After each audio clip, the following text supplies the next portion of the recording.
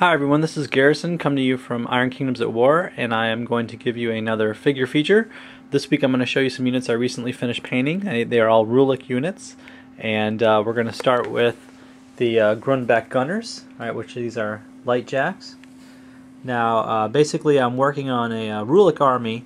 Don't have enough really to take a Rulik army yet, but I do have the Hammerfall High Shields and the rest of these guys.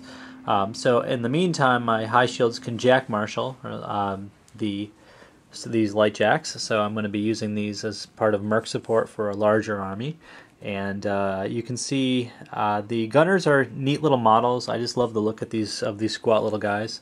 They look almost like they could be stepped on by an ironclad or something bigger. So that's they just have this humorous walking gun appearance to them. But they're a lot of fun to paint. I basically did a really simple like Hammerfall khaki scheme on them, and just added a little kind of insignia on the side, some sort of like unit insignia, rather than Rulik language. That was kind of the idea. And I like the way the metals and the tans came out in general.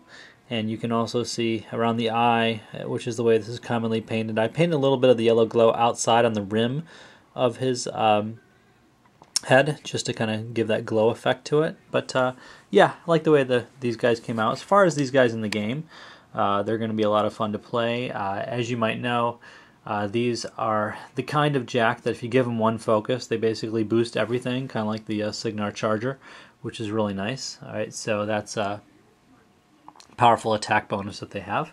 Alright, so that's really nice. And they have a nice just ranged attack, and I'm really going to use them as just some heavy support for my Hammerfall High Shields.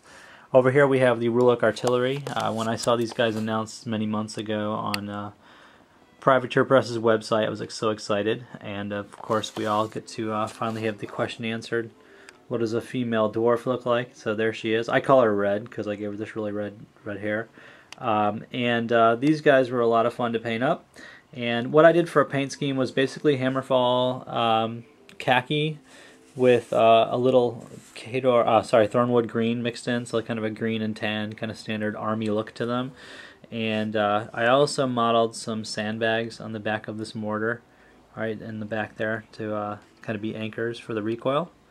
And yeah, so this has a very nice long range attack with an area of effect blast, very similar to the Khador mortar, but now you can field this with multiple armies. In fact, I might even take it with my Khador army as a second mortar, which would be kind of nice.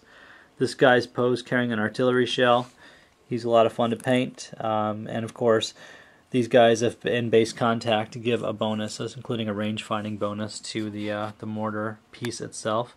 All right, so you've basically got the loader and the artillerist, Red as I call her, and you've got what looks like an officer. All right, so that's kind of the idea, kind of commanding the attack. So one little change I made is I decided to give Red, as I call her, the dwarf female firing the mortar, I gave her a sword that I had left over, alright, rather than the standard axe that the rest of these guys carry. Alright, so there's the axe that they carry. I decided to give her a sword. So a lot of fun to paint, and hopefully you like the result. This is Garrison from Iron Kingdoms at War, signing off, and keep your eyes open for another figure feature. Happy wargaming, everybody!